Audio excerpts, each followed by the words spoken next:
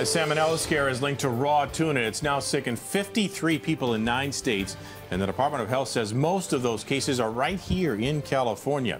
Now, raw tuna, of course, is used as a popular sushi dish, and this outbreak has been connected to sushi tonight. So we wanted to know, what are local sushi restaurants doing to keep customers safe? CBS 13's Anjali Hemphill is getting answers.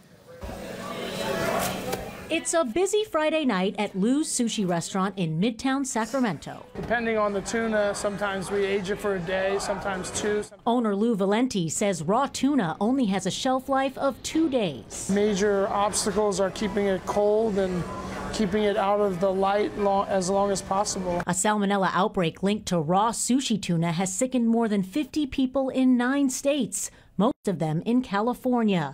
And that has Valente worried about his bottom line. It could be detrimental if people really drop sushi altogether. At nearby Osaka Sushi, owner Kevin Ho says the news has him extra cautious. The fish, no fish, we can throw away, we don't use it. 31 of the salmonella cases are in California. And so far, the State Department of Health still doesn't know the source of the bad tuna. We've had our busiest lunch ever today, so it hasn't affected our business at all. For some sushi lovers, the news won't have them putting down their chopsticks anytime soon. And it's a situation in which you shouldn't need to overreact because, you know, it's just such a small minority. I'm still going to eat some sushi, yeah.